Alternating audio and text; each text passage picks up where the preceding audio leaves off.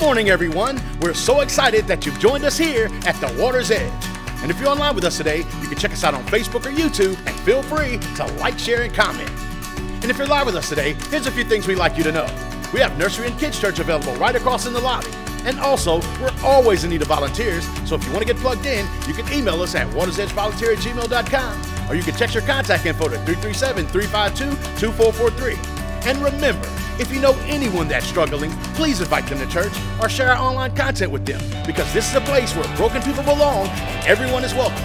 We have a full experience for you guys this morning, so get ready to worship with the Water's Edge Band and receive a message from Pastor Tony.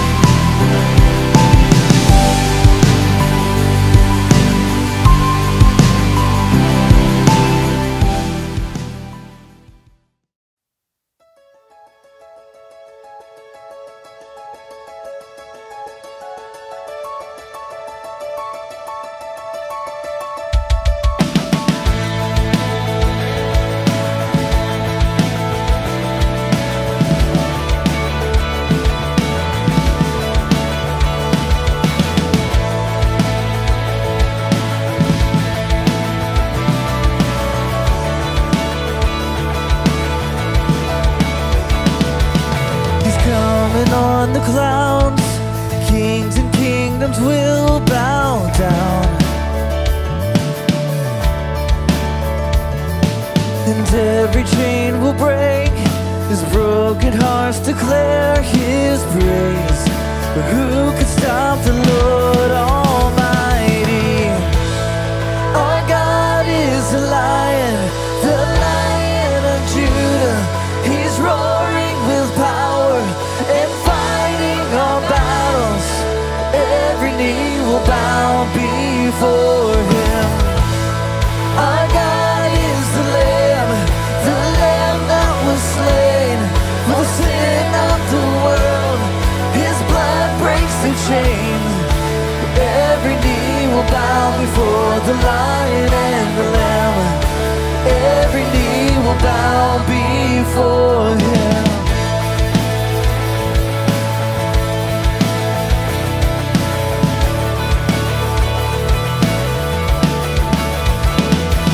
So open up the gates, make way before the King of Kings. Our God who comes to save is here to set the captives free. For who can stop the Lord Almighty? Our God is the Lion of Judah. He's roaring with power and fighting our battles. Every knee will bow before Him. Our God is the Lamb that was slain for the sin of the world. His blood breaks the chains. Every knee will bow before the Lion and the Lamb. Every knee will bow before Him.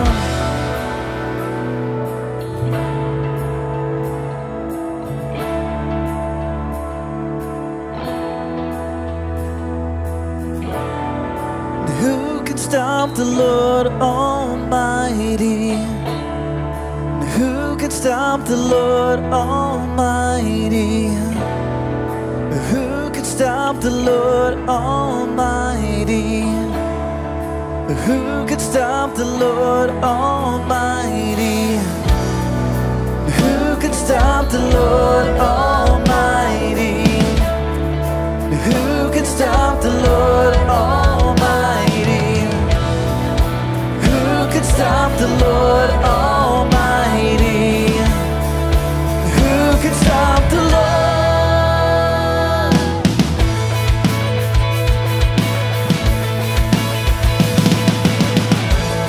Our God is the Lion of Judah.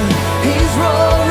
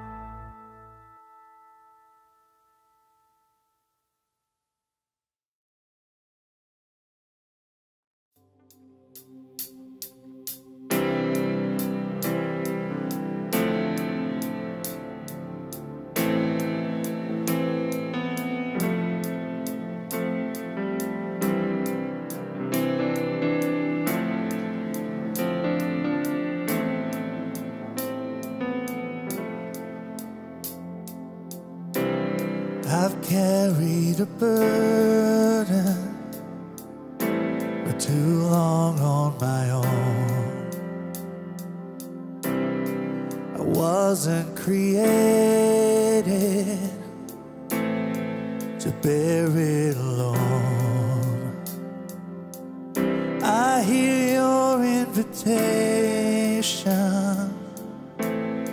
to let it all go, and I see it now. I'm laying it down, and I know that I need you. I run to the Father, fall into grace. Done with the hiding, no reason to wait. My heart needs a surgeon, my soul needs a friend. So I run to the Father again and again and again and again. Oh, oh, oh. You saw my condition, had a plan from the start. Your Son for redemption, the price from my heart.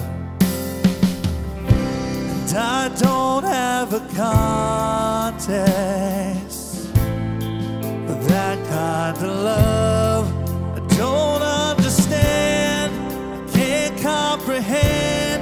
All I know is I need you. I run to the Father, fall into grace.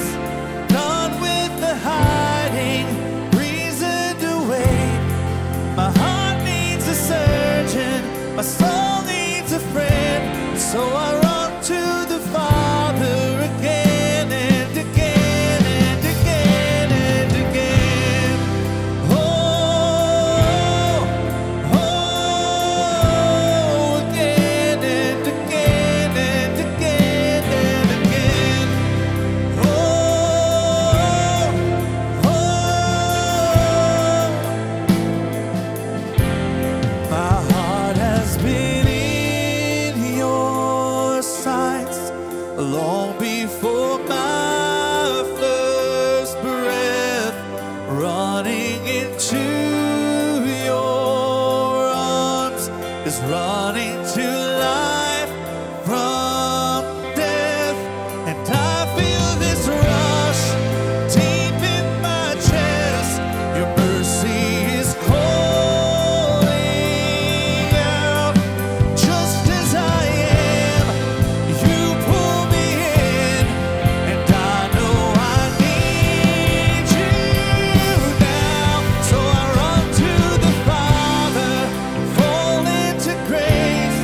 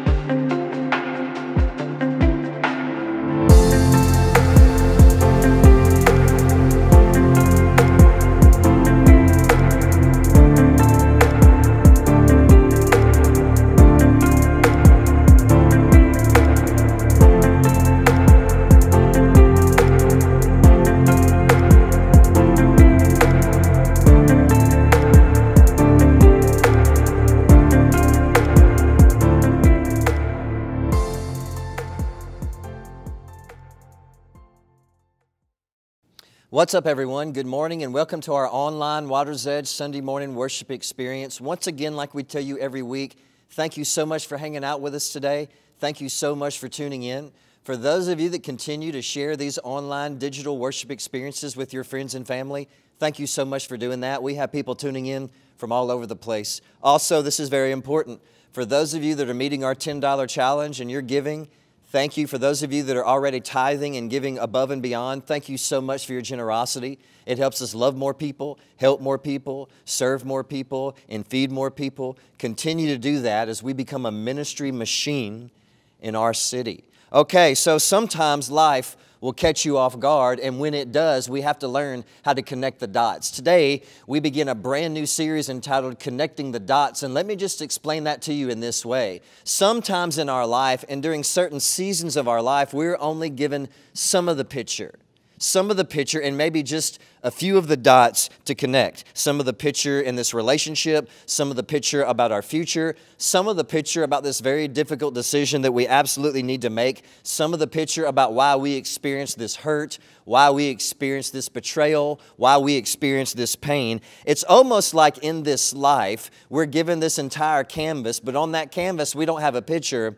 We just have a few of the dots. And here's the issue for most of us. In the beginning, when we're trying to connect the dots, sometimes it takes us a while to figure things out. Have you ever felt like that in this life? Like it's taken you a while to figure things out with this situation, with this relationship, with this picture about what is going on in your life. Sometimes it just takes us a while, and it takes patience to clearly see what's really happening to our heart and what's really happening to our faith and what's really happening to our relationships and our relationship with God. But what happens when this picture becomes more clear in your life? In this picture, whatever it is, deep down, when it becomes more clear, you know this is not what I wanted this picture to look like, or I don't think this picture is going to turn out the way I was hoping or the way I was dreaming. Maybe this picture is not going to turn out the way that I wanted it to be. And maybe when you first started to connect the dots, you thought that this situation, this circumstance, this relationship, this marriage, this storm, this opportunity, the final picture was going to look a lot different. Maybe it was going to look better, more hopeful, more peaceful. But maybe that's not the way that it's playing out for you. Maybe as you're starting to connect more of the dots, you're starting to see that the final picture is really not going to be what you wanted. It's not going to be what you hoped. And instead of a source of peace, maybe as the picture is starting to connect the dots, it's becoming a source of uncertainty for you. For instance, at the beginning of every relationship, any type of relationship with any type of person, you are only given a few of the dots to connect. I'll tell people all the time, you only know about people what they want you to know and what they allow you to know. And so in any type of relationship, when it first starts, you're only given a few of the dots. And in our mind, we take those few dots and we start to paint this magnificent picture, it's fantastic picture, like it's the Mona Lisa. But what happens many times in life is that we start to fill in so many blanks with assumptions. We're given a few of the dots, and then we paint this wonderful picture of how we think it's going to turn out. And then all of a sudden, we start to fill in these blanks with assumptions. And so I always tell people, in any type of situation, and notice this, if you're still with me, say I'm still with you. When you're connecting the dots, there are so many things that you just don't know yet. When you're connecting the dots, there's so many things that you just don't know yet about the future, that you just don't know yet about that person in your life, that you just don't know yet about this opportunity, or about this circumstance, or about this relationship. For example, if you don't know how someone fights when they argue, then you don't really know them. And so this would be an example of connecting more of the dots as you go along. Sometimes, I need to tell you this, sometimes it's okay to not create that final picture in your head, and sometimes it's okay just to let these dots play out. And so in this series, I want us to learn how to connect the dots in our life when our life is very confusing, but I also want us to learn how sometimes we don't need to create this final picture in our head, and we just need to let these dots play out. And so the reason why we need to do this is because when this happens, life won't catch us off guard so many times. Life won't hurt our heart so many times and hurt our faith and hurt our story. Now, some people listening today feel like life is pretty good. Other people listening today feel like life is very confusing and hard, but that's not the only person tuning in today. That's not the only person listening today. There's another group of people, and for this group of people, it feels like their life is just a little bit more complicated. They can't describe it as good. They can't really describe it as always difficult and hard, and so it's somewhere in the middle. It's complicated, and this is why. The reason why so many people feel like their life is a little bit more complicated is because their life is puzzling and their life is confusing, almost like a puzzle, like it's in pieces. And oftentimes, I found that my life is best described in this way. Sometimes it's in pieces. My life isn't great all the time, and it's not difficult all the time. My life isn't hard all the time, and it's not easy all the time. But many times, I simply find that my life is sort of puzzling, and sometimes it's confusing. Most of the time, there are dots or parts of my life that are going really, really okay, really, really great. At the same time, there are other dots or pieces in my life that are confusing to me, heartbreaking to me, frustrating to me, exhausting to me, and puzzling to me. Some pieces of my life are wonderful, while others are tough. Some pieces are peaceful, while others are scary. Some pieces are easy, while others, a part of my life, are difficult. And sometimes it's really hard to see the final picture, and sometimes it's really hard to connect the dots. How do I make sense of this? How do I overcome this? How do I deal with this? How do I handle this? How do I figure this out? How do I figure this out with God in my life? How do I make this fit into the main picture of my life? And life this way, when life is this way, it really does unsettle you and I on the inside. So many times you and I feel unsettled because we cannot connect the dots. When our life is puzzling, when our life is falling apart, when our life is difficult and troubled, you have to stay focused on who you can be. Peace, hope, purpose, love, joy, being like Jesus. Because if you don't stay focused, then you will not remain a loving person and a peaceful person and a joyful person and a Christ-like person. And when this happens, it hurts your faith and your story. Being a child of God is much bigger than anything this world could ever offer us, and that will always be who we are. That will always be who we are, children of God in this life. Even when life hurts, it'll always be who we are. We are children of God. There will come a time in your life when it feels like everything is in pieces and falling apart. Life will be difficult and puzzling and confusing, and it seems like you just can't connect the dots. And you will start to lose some things that you deeply, deeply cherish in this life. You'll lose love. You'll lose trust. You can lose a job. You can lose your health. You can lose your reputation. You can lose your possessions. And it's in these times, if you don't know exactly who you are in God and who you are to Jesus, then your life will continue to fall apart, be in pieces, and you will have a hard time connecting those dots. Because when your circumstances are in pieces and you lose what you cherish in life, it's in those times when you better know who you are to Jesus and you better know who you are to God. If you're still with me, say I'm still with you. We will go through seasons in this life when things feel like they're just falling to pieces, and this is when you and I start to buy into lies. This is when our emotions lie to us, and our thoughts lie to us, and our mind lies to us. When your heart and your mind and your life is filled with stress and depression and hopelessness and impatience and sadness, if you're not careful, you'll start to believe this. And notice this today. If you're still with me, say I'm still with you. This is just who I am. But you have to understand that to Jesus, that is not who you are. No way. This is only how you are when you lose sight of who you are in Jesus. Let me say that again. That's just how you are when you lose sight of who you are in Jesus. And who are you to God? Loved? Hold on to that. Paid for by His blood in the cross? Hold on to that. Adopted as His own? Hold on to that. A child in His name? Forgiven and accepted? Hold on to that. And how empty and discouraging is it when you live your life with no direction? Notice what the prophet Jeremiah says about how sometimes our life can just be confusing. Like we have a hard time connecting the dots. Jeremiah chapter 17, verse 14. I'm reading out of the Message translation today. He says, God, pick up the pieces. Put me back together again. You are my praise. Right here, Jeremiah says, God, my life is in pieces. It's puzzling. It's very difficult. I need your help to help me connect the dots. I need your help to put me back together again. I can't see the final picture, and it's unsettling me on the inside. God, without you, my life will always look like this: stress, worry, hopelessness, impatience, depression, sadness. But Jesus, with you, I can finally see the overall picture. I can finally see what my life should look like. and who I am and how I can be. Now, when your life is having a hard time connecting the dots, this not only affects you, but it also affects the other people and the relationships in your life. And so your life will always feel like it's in pieces when you have trouble and tension in your relationships with other people. You will never have joy, you'll never have peace, and you'll never be happy. This will always make you feel like your life is falling apart when you're at odds with other people in your life, in your relationships. It's always going to make you feel like things are just in pieces. And so because of that, notice this today. If you're still with me, say I'm still with you. When your relationships are in pieces, what counts is not just who you are in that moment. What counts is how you are. If you're not patient, you will never connect those dots. And the same is true for our life when it's in pieces. The fruit of the Spirit is love, joy, peace, and patience. This is what our life should look like. This is what our life is supposed to look like. This is a better story than what our old life was telling this world. Being gentle and patient may not be who you are right now, but you still can decide that it should be how you are. Being peaceful and kind, you may not feel like that's who you are right now, but you still better decide that that's how you're going to be. Being joyful and forgiving, maybe that's not who you are right now, but it can still be how you are.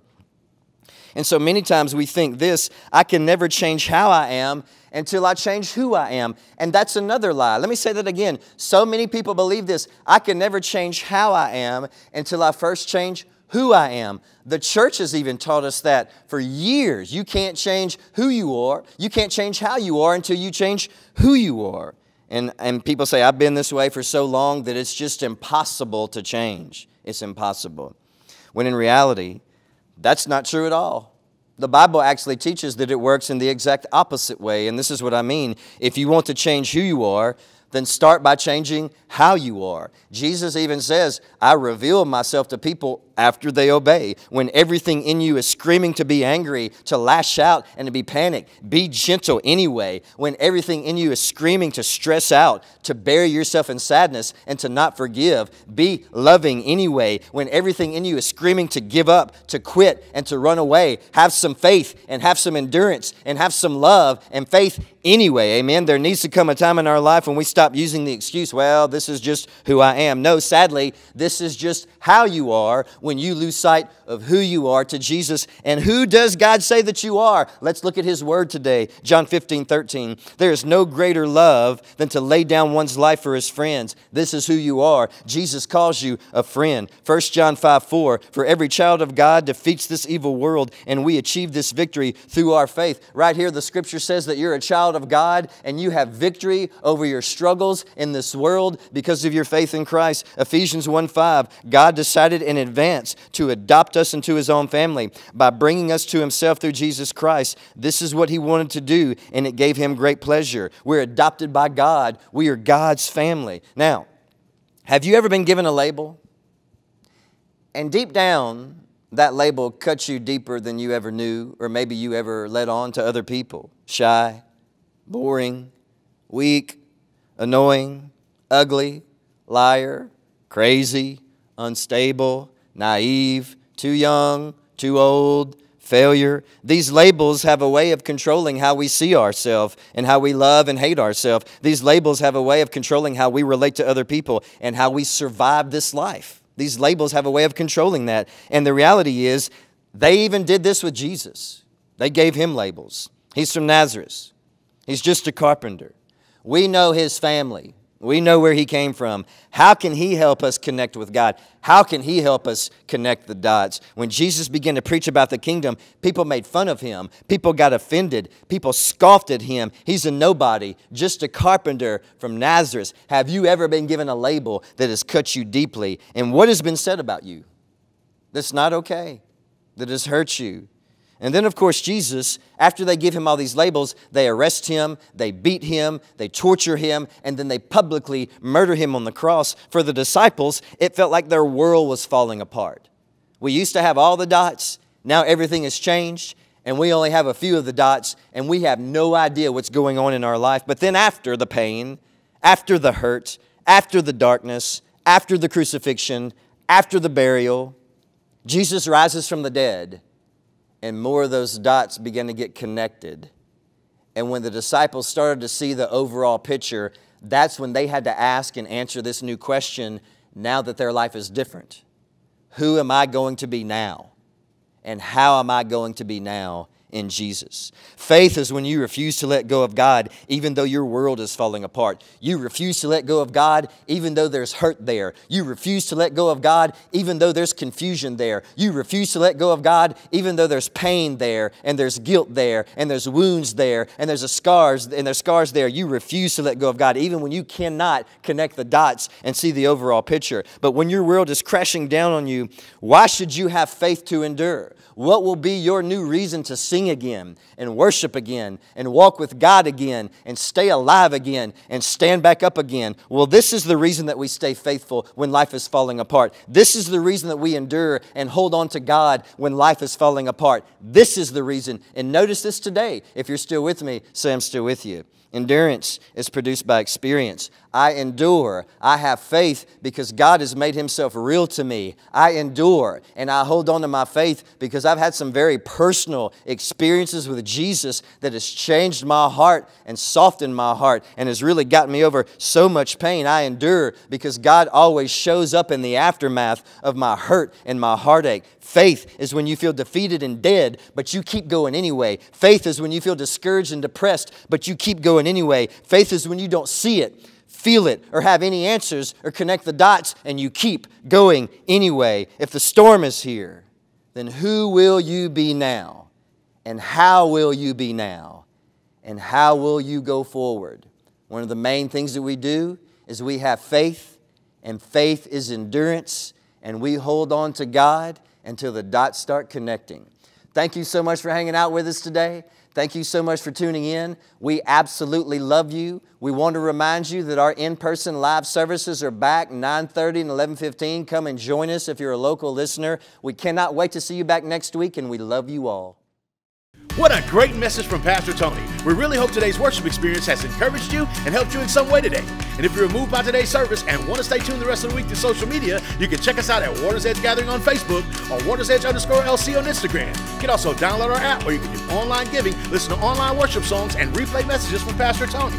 If you want to learn more about salvation and baptism, want to volunteer, or need a prayer request, you can visit our Welcome Center in the lobby, and our wonderful volunteers will take down your information.